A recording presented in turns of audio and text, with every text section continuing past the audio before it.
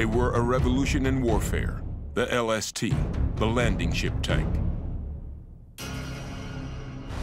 Built so fast, so numerous, considered so expendable, they weren't even given names.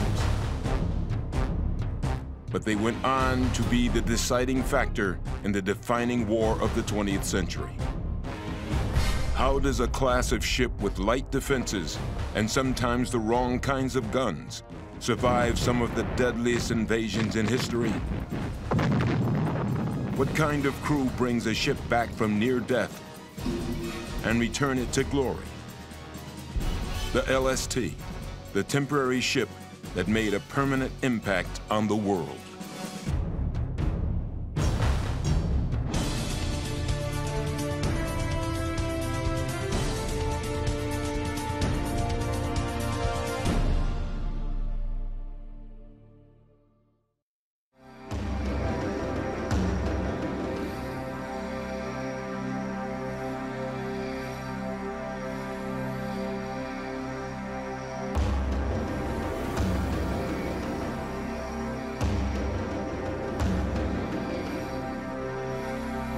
Guys, what you're gonna wanna do is you're gonna wanna brace yourself, all right? Grab the man in front of you, because you're gonna hold him from falling. He's gonna hold another guy behind you who's gonna hold you from falling, all right? Keep your weapon down, all right? That way it doesn't smack you in the back of the head and bust you, all right? But brace yourself. Get ready for the impact. Keep your knees bent. You'll be fine.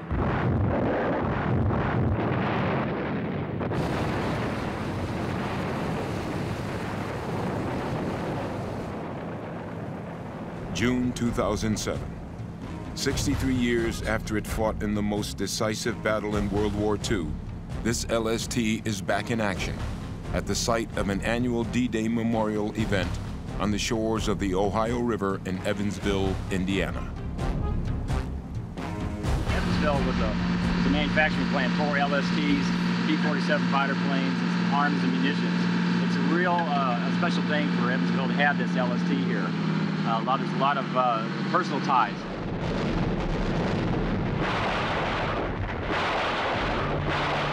The invasion of Normandy is an epic moment in world history. Come out here and you recreate battles and you get in this original gear and you try and convey to the public what it might have been like and the sacrifice that these young men made 60 years ago.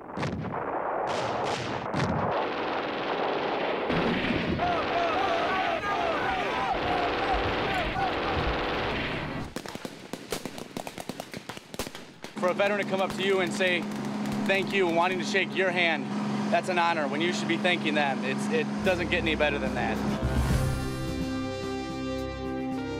But only recently has the LST taken its rightful place in that history.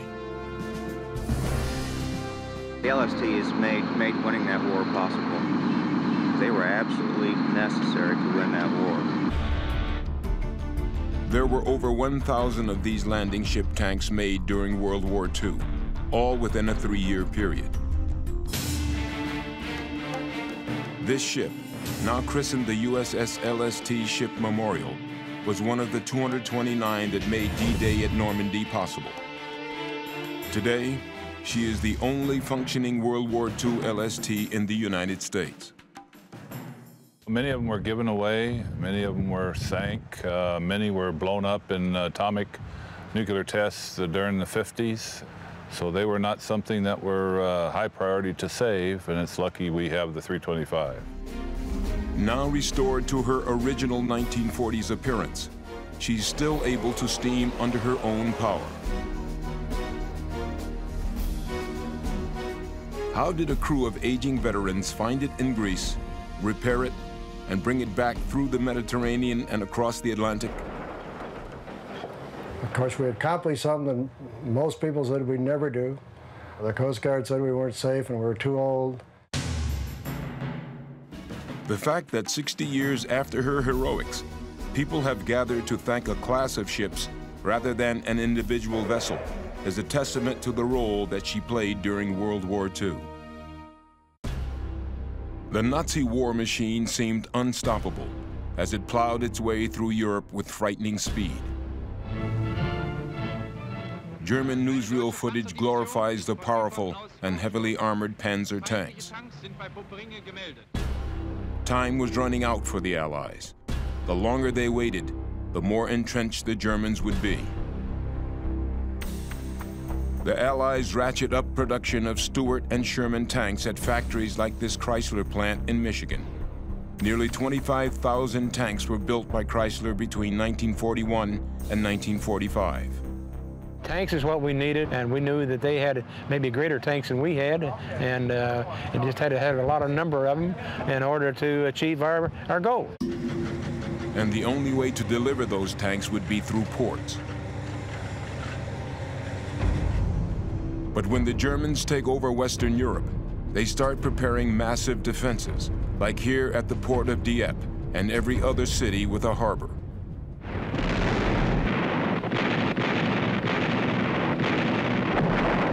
"5,100 Canadian troops, along with 1,000 British commandos and U.S. Army Rangers, raid the northern French port of Dieppe.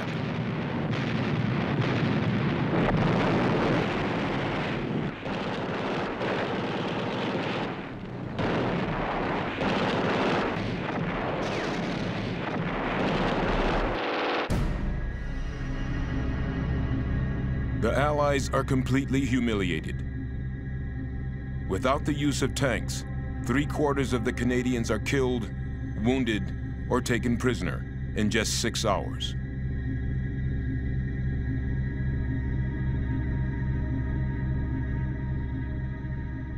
Winston Churchill decides that there must be another method of bringing those men and materiel.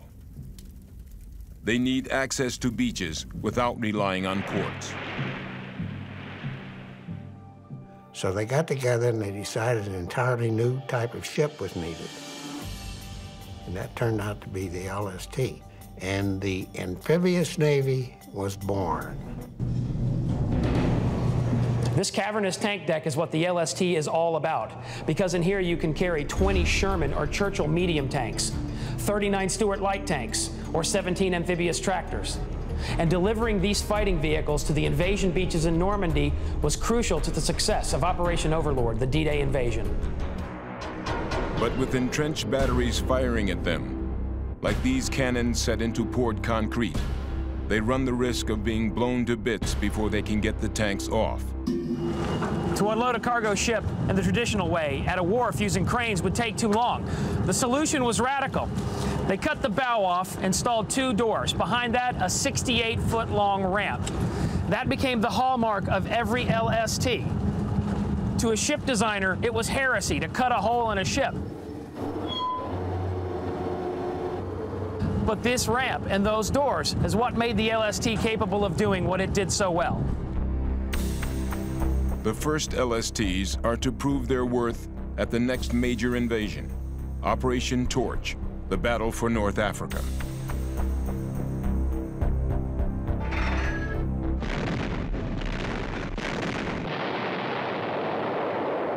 The LSTs beach at 4 a.m. They're carrying American-made Stuart light tanks, but there's a problem.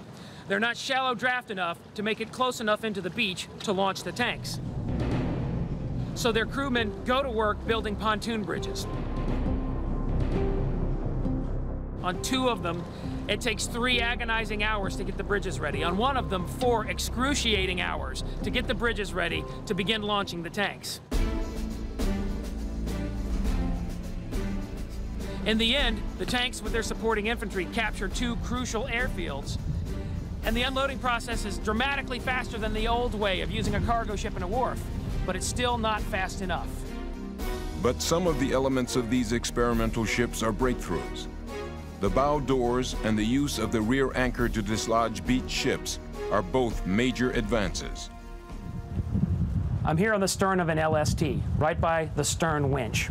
The stern winch assembly was one of the important features of an LST that made it so useful, so effective as a war-winning weapon.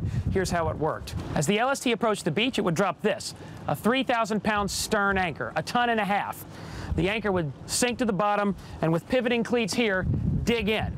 And then when the LST was ready to depart, it would simply use this winch to reel itself and pull itself off the beach using that 3,000-pound stern anchor line. Once the LST had pulled itself back off into deeper water, it could turn around and return to port to take on more cargo. And that was at the heart of Allied strategy during World War II. The ability to not just make an opposed amphibious landing, but then to support it. And supporting it came from ships just like this.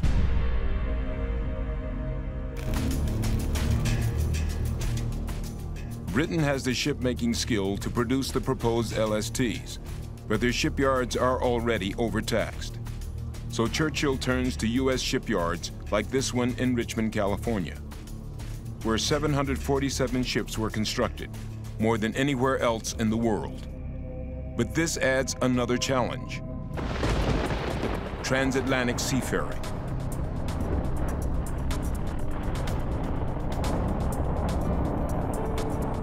Flat-bottom ships like this oil tanker are notoriously easy to capsize since they ride so high in the water. The ships that cross the Atlantic have deep drafts. How can a ship ride high enough to beach itself and ride low enough to make it across the Atlantic? Centuries of shipbuilding knowledge says that if you have one, you can't have the other. In November 1941, admirals from Britain arrive in the U.S. to discuss the problem. Within a few days, John Niedermeyer of the Bureau of Ships makes an array of fateful sketches. Right here is the brilliance of John Niedermeyer. This is the LST's ballast control system. By turning these valves, gigantic ballast tanks can pump in over 1,500 gallons of seawater per minute from the surrounding ocean, making the ship heavier, making it sit lower in the water, low enough to cross the Atlantic Ocean without capsizing. When beaching operations commence, the crew shifts the ballast so the ship will remain level on the beach. After the operations, they pump the ballast out, making the ship light enough to be able to pry itself off the beach.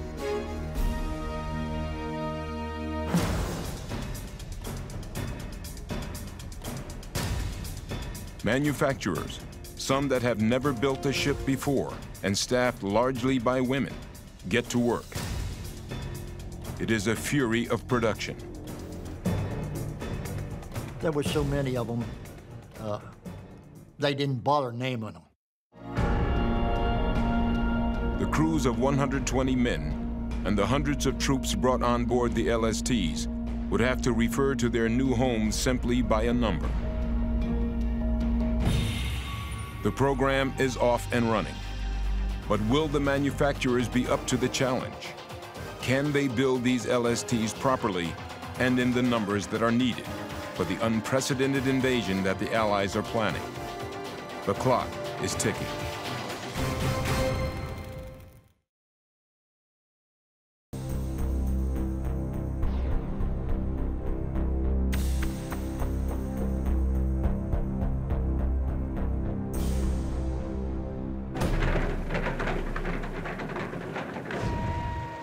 Less than a year after John Niedermeyer's first rough sketches, LST-1 is launched and begins sea trials.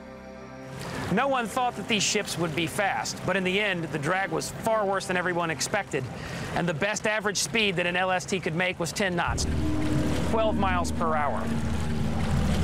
And at that rate of speed, it didn't take long for crew members to begin to suggest that the initials LST didn't stand for landing ship tank, but for long, slow target. The first LSTs take an average of 4 months to build. Before long, the figure is cut to 2 months, a blistering pace. But even at this pace, it wasn't enough for Churchill and General Eisenhower.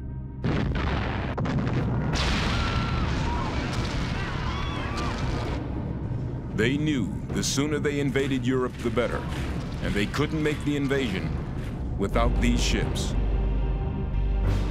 At the same time as these new ships are created, so are new sailors, just emerging from their basic training. First time I saw an LST was at Pier 92, New York. And didn't have any idea in the world what it was even. I was green, new to the Navy, and I hadn't been on cruisers or battle wagons or anything like that. I'm not so sure There wasn't more than maybe 3 people that had ever been to sea before. I think our captain had been to sea, but on his yacht. Although the LSTs are big, the flat bottoms make them unstable. So many of us were seasick. And if you were hitting head-on into the waves, the bow would come up and the stern would go down and the whole ship would just shake. You'd swear it was going to break in two. Awaiting these new ships with their new sailors, the first step toward conquering Europe, the invasion of the island of Sicily. With Operation Husky, LSTs will get their trial by fire. They had no idea how that ship was going to work. The crews of the LSTs deliver their cargo of troops, rarely going out of their way to get to know them. Didn't learn their names, didn't get acquainted with them. Maybe subconsciously, we didn't want to know. It took a team to make the opposed amphibious landing operations of World War II possible. And that team was the LST and the LCVP, what the GIs called the Higgins boat. And one of the devices that made that team function together effectively was the davit system that you see behind me. It made it possible to launch the boats and then bring the boats back on board ship. Now, the LCVPs were only used when you came close into shore and you could launch them. They had a limited range. And so this davit system was absolutely crucial for the use of this type of landing craft in combat. H hour for Sicily is 3:45 in the morning. We had a terrific storm the day before we went into the beach. We were very concerned over the troops at that time because they were seasick all night, but when it came time to go ashore, they couldn't wait to get off the ship.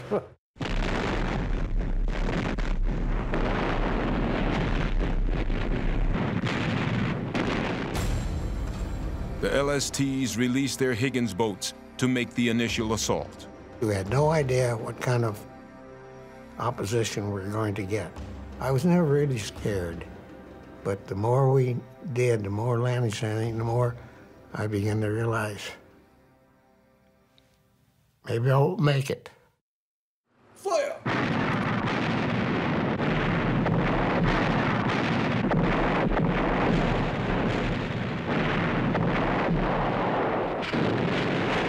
Here at the port of Jala, the resistance is brutal. LSTs regularly found themselves in the line of fire during World War II. And they weren't armored, so even something as small as a shell could penetrate the deck like you see right here. In the case of LST-313, she was hit by a German bomb that punched straight through this upper deck to explode inside the tank deck, which was still full of vehicles. The explosion created an inferno that threatened to engulf the entire ship.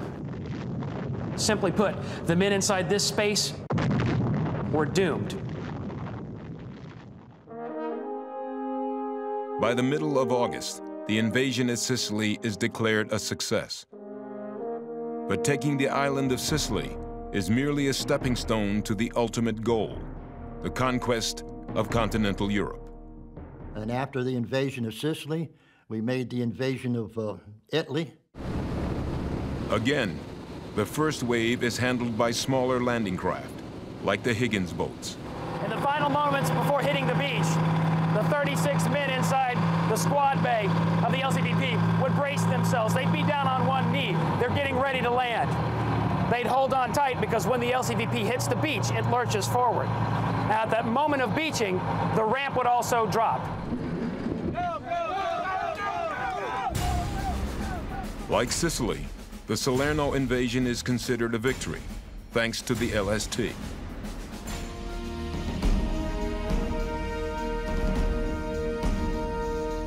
At the same time, half a world away in the Pacific theater, LSTs are starting to make themselves heard. The small boats LST partnership becomes a successful tactic. But in many cases, the beach is still full of enemy artillery as the LSTs come in. That was the case in New Guinea. The amphibious landing craft become sitting ducks as they approach the beach. This is the wheelhouse of an LST. Imagine the chaos on the 473, with a Japanese torpedo in the water approaching the ship. Then simultaneously, Japanese bombers appear in the air above the ship, dropping bombs, one of which lands very close to this spot, exploding, killing everyone on the bridge, and mortally wounding Johnny Hutchins. Then, he somehow finds the strength to take the helm and to steer the ship out of the path of the approaching torpedo. So with his last living act, Johnny Hutchins saves his ship and the lives of everyone on it. Even as the shipyards increase production, General Eisenhower and the Allied High Command at their headquarters here in southern England are getting more and more impatient. To execute Operation Overlord, the invasion of France, they want to have close to 250 dedicated LSTs. With the supply of LSTs critically low, D-Day is postponed a month to June 1st. May 1944. Ammo is being loaded onto LST-353 at Pearl Harbor.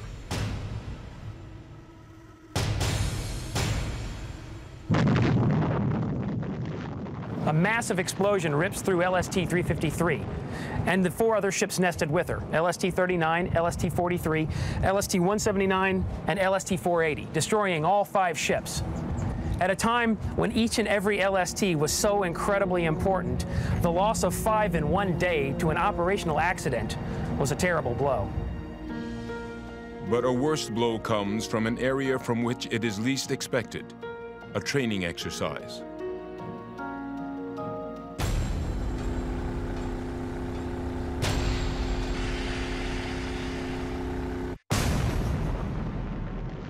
It's a setback that could jeopardize the war in Europe and the fate of the world.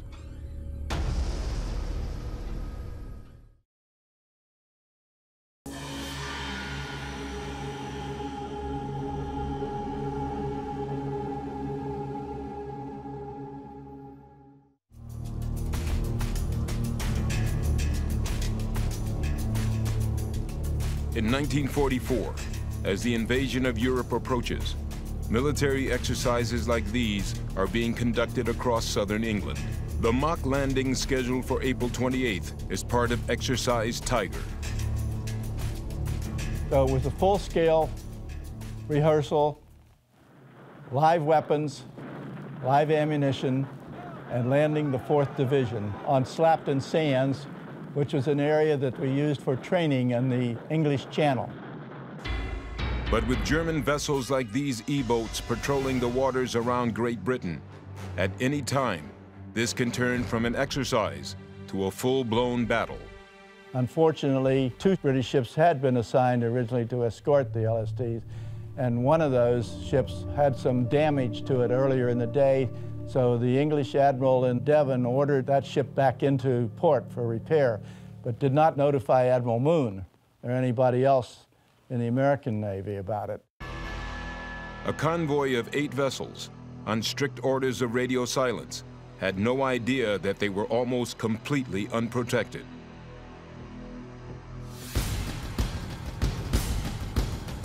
Across the channel, the activity arouses the attention of a pack of 9 German E-boats. An E-boat is what the Germans called Schnellbooten, which means fast boat. They were similar to a patrol boat, like a PT boat in our Navy, only larger, faster, and more heavily armed. To the E-boats, these long, slow targets lumbering along at 10 knots are easy prey. The enemy knew that they did carry a lot of equipment and that they were a primary target. As the evening of April 27th turns to the morning of April 28th, all hell breaks loose. Before dawn on April 28th, the men on duty here in the engine room heard the ominous sound of metal scraping on metal. Soldiers and sailors all over the LST heard the same noise, and what they were hearing was a near miss, as a German torpedo scraped along the underside of the LST as it passed. 30 minutes later, they weren't so lucky. A young sailor by the name of Angelo Crapanzano was standing right here when he heard a tremendous explosion and he felt the shock, and then water rushed into the compartment. The torpedo hit in the auxiliary engine room just over there, killing every man in that room instantly. She's so severely hit, there is no banding shipboard, there's no general quarters. About 10 minutes later, the 531 is hit by 2 torpedoes. Because it was such a horrific surprise attack, really couldn't do much to defend themselves. The 507 and the 531 both slip under the waves. Oil slicks from the damage catch fire.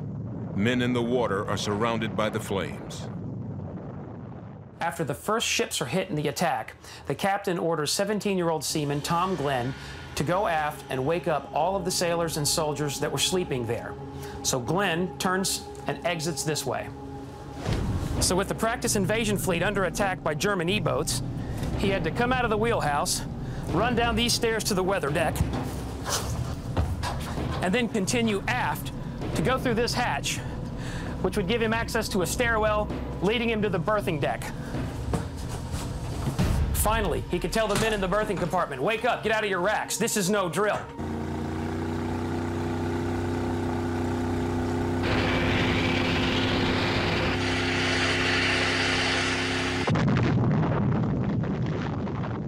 Minutes later, the stern of LST-289 was a mass of twisted, smoking debris as the torpedo hit and exploded. Had it not been for Tom Glenn's fast feet, all of the men in this compartment would have been dead. I was scared, one scared kid, I'll tell you that. The stations on shore have not been alerted to the maneuvers and have no idea what to make of the frantic signals. About 2 o'clock in the morning, we did receive a message from the LSTs. They thought they'd been torpedoed by submarines. And to make matters worse, due to a typo in the orders, nearby ships are on a different frequency. Help is not coming.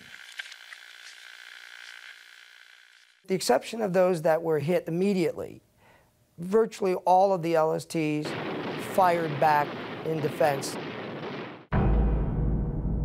And the total, they say the loss of life was 790-something or 780-something. Lost their life in 1 hour that night. As the survivors are treated, they get an unusual order. And they had an officer come in and told us what happened last night never happened. You're not to talk about it on the threat of court-martial. The Exercise Tiger disaster would bring on many changes, probably the most important of which would take place in radio rooms like this. They knew that they could never afford to have another communications breakdown of the type that they did on the night of April 28, 1944. They had to overcome basic problems, like having everyone transmit on the same frequency when they distributed SOS calls. They also learned that they would have to protect the LSTs better.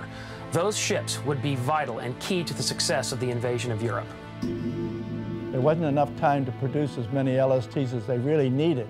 So when we lost 3 LSTs in Exercise Tiger, there was even some concern that they might have to postpone the Normandy landings.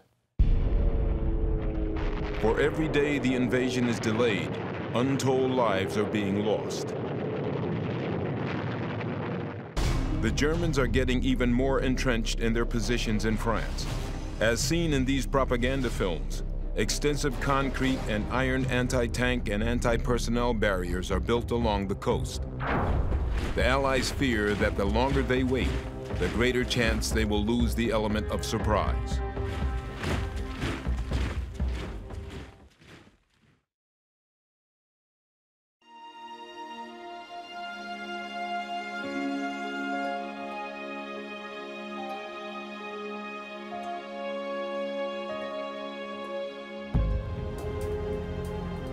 Each year, on the anniversary of Exercise Tiger, the Coast Guard conducts a wreath-laying ceremony. Between the secrecy of Exercise Tiger and the overshadowing fame of D-Day at Normandy, this event is still little known. But it isn't forgotten by those who were there. And that by the time the Normandy operation was over, people had forgotten even about Exercise Tiger. And a lot of the men that had been survivors We're still under the impression that they were not allowed to talk about it. And the stories about it actually came out much, much later. With the loss of 3 LSTs in Exercise Tiger, Supreme Commander Dwight D. Eisenhower considers postponing D-Day in Normandy once again. If they wait just one more week, 168 American and 61 British LSTs would be amassed, and the tide would be rising, and that would have to do. Weather permitting, the date will be June 5th, 1944. The journey from England to Normandy on a battle-loaded LST could take from 10 to 16 hours. You can just imagine the men in this very berthing compartment, sitting here, talking, playing cards, trying to distract themselves, trying not to get seasick, because after all, there was a storm in the English Channel at the time.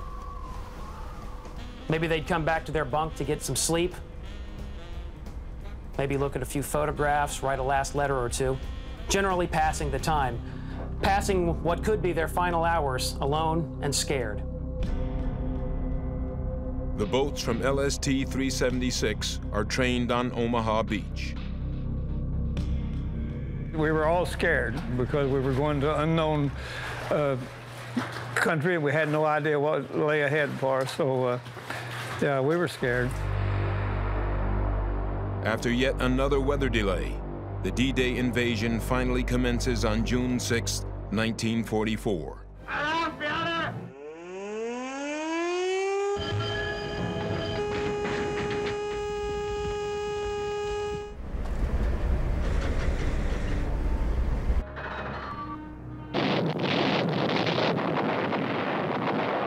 As soon as the LST dropped anchor, small boat people knew then what the next move was, and that was to get troops in your small boat in the water.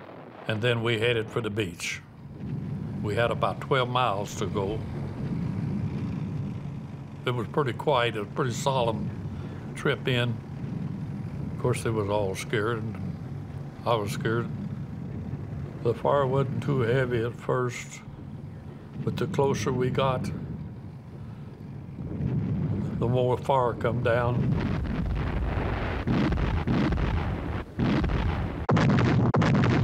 All of a sudden, there was explosions, and I felt the water come rushing in, and I think I was the last one leaving the boat. The tide was coming in, and the bodies were washing in. It was pretty gruesome. And I laid amongst the bodies when they come in there. They protected me. Woodyard makes it to a transport headed for Portsmouth, England. Now, after living through hell, Woodyard boards this ship, the LST 376, for a second trip back to the Normandy beachhead.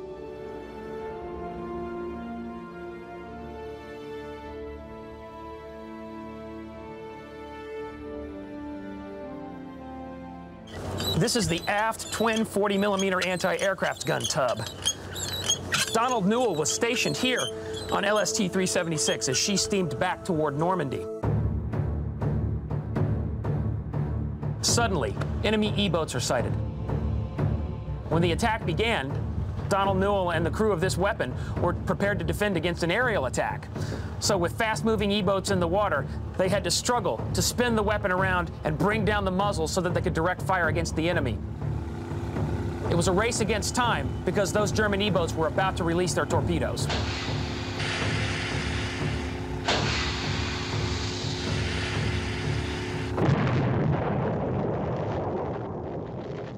By the time I got to my station, I was on the main deck, and you look forward, there's all kinds of fire and explosions.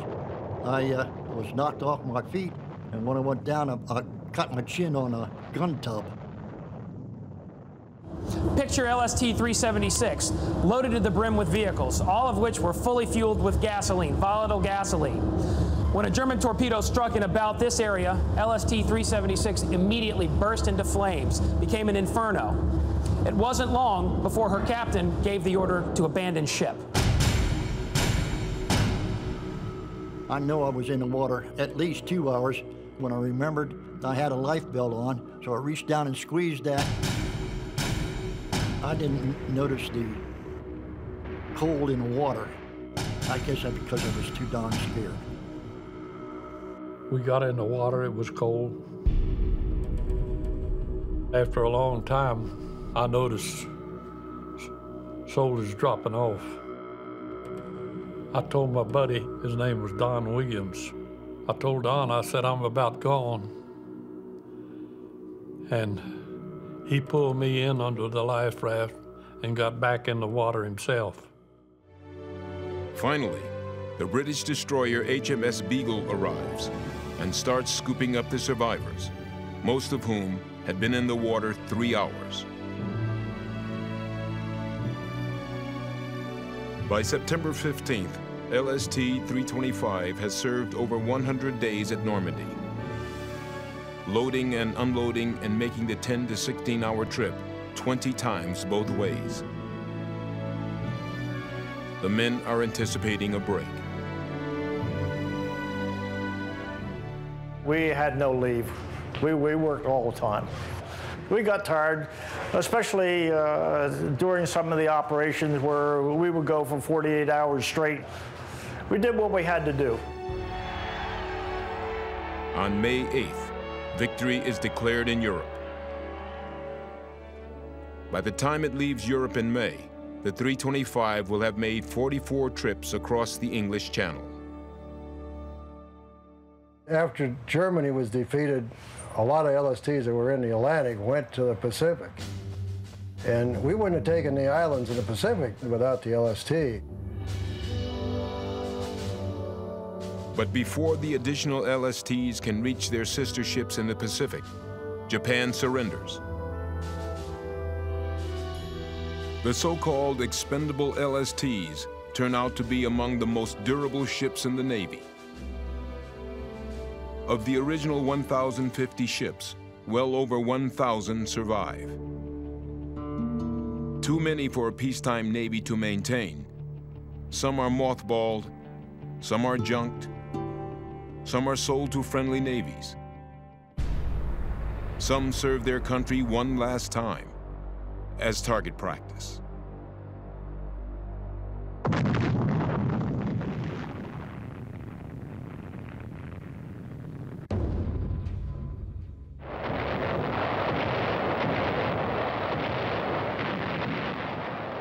Many of those World War II era ships would be taken out of mothballs and recommissioned to serve in Korea, fighting with distinction at the Incheon invasion.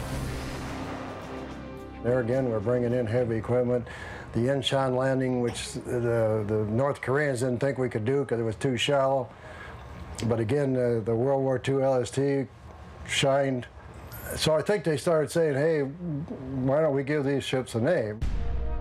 They didn't receive the respect that they deserved. In many ways, that's symbolic of the all-out industrial mass production effort that so attended the Second World War.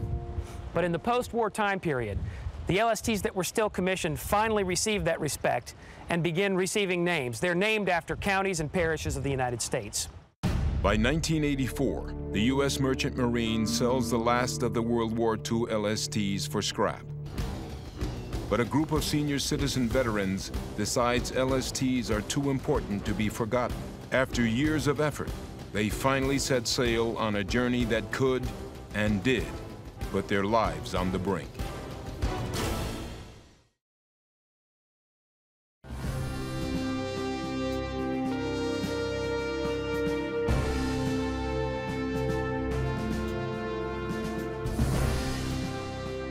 By the end of the 20th century, World War II ships are opening as museums all over the United States.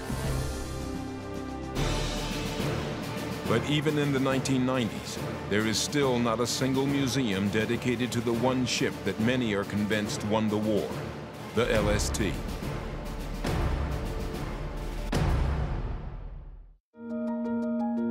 A unique opportunity arises when, in 1995, Greece decides to replace their 7 World War II-era LSTs.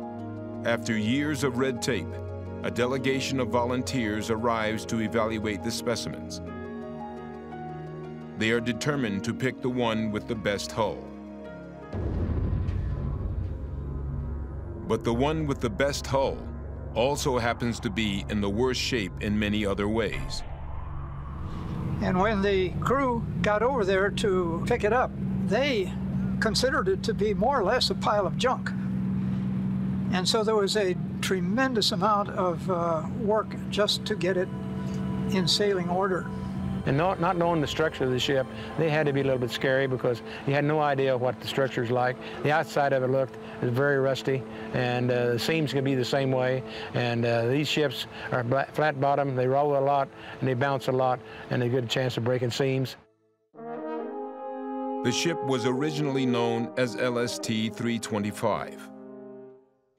In a lot of ways, LST-325 was a better choice than the newer one, in that it was in the service from the beginning. Built in 1942, commissioned in 1943, got into the first invasion at Sicily in July of 1943.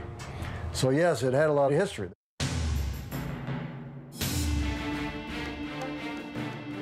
This crew of 56 veterans arrives in Crete to restore the ship to a condition in which she can possibly make it back to the U.S. They are nearly all in their 60s and 70s. Some are there against doctor's orders, but they are living a dream, one last adventure.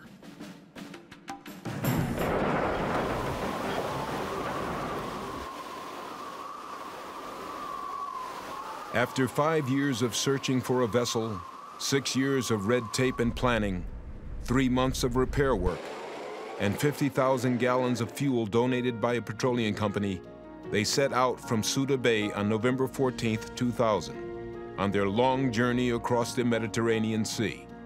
Their destination, Mobile, Alabama.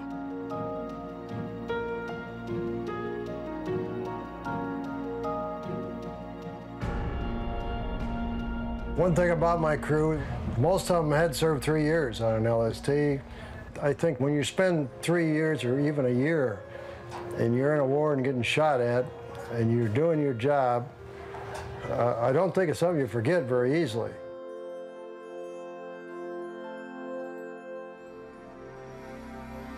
Almost immediately, they are plagued by problems. Just out of Athens, they lose an engine, a cracked manifold. The steering and the navigation gyro also stop functioning. Somehow, they limp into Gibraltar for 12 more days of repairs. Down to a crew of just 28 men with an average age of 72, they make their repairs and continue their transatlantic voyage.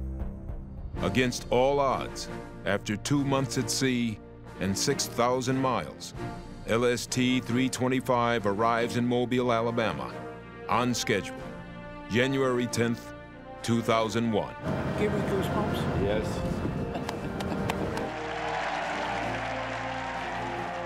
The crew is stunned by their reception. We had the greatest reception in Mobile, and it was such a great thing to be an American that day, and the relief that we finally made it.